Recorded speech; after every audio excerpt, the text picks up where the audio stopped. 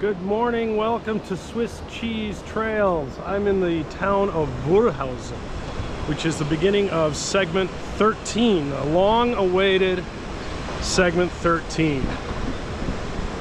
Last segment 12, as you recall if you saw the video, if you haven't, go back and do it, because it's an interesting video with a great monastery.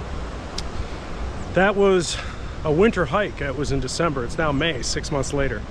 So I am here 6 months later. It's a big break. All right, so we have a big one today. We're going up from Wolhusen, where we are now.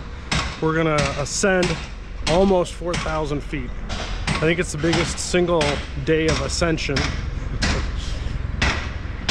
And so like 3,700 feet we're going to the highest point in the region, which is the Mount Napf.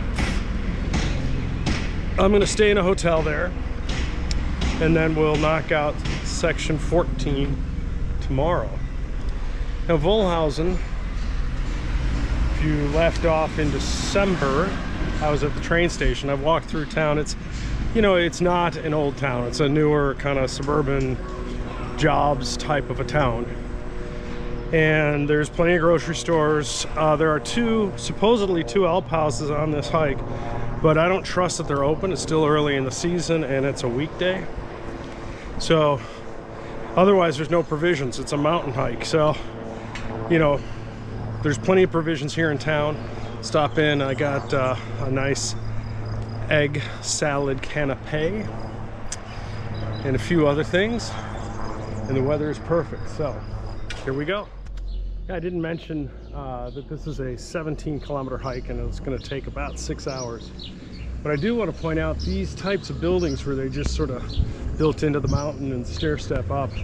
They're all over the country. This one's pretty neat though, in the sense that the elevator is its own column in the middle, and then every floor cuts back to the respective units.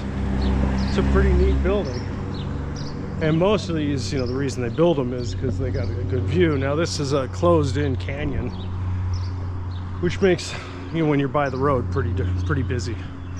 But we're gonna go up.